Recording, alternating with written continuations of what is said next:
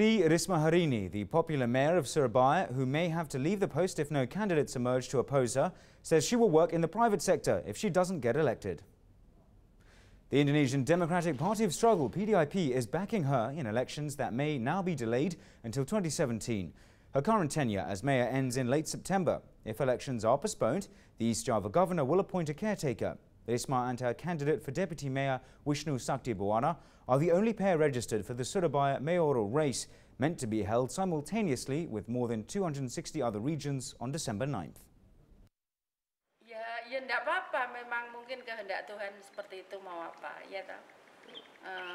Pasti Tuhan mengatur yang terbaik lah, ya.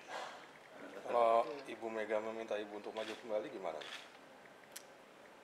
Ya nanti dilihat lah, tapi apa ya, aku saat itu ya mungkin kan sudah settle di swasta kan, ya. Di swasta apa? Bidang apa? Aku mau kerja di swasta. Apa? Bidang apa? Ada lah.